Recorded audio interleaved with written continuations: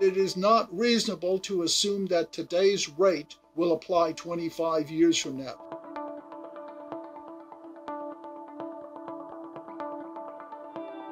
When I put the numbers together, it turned out that from start to finish, 1984 to 2024, the total decline was on the order of 2/3.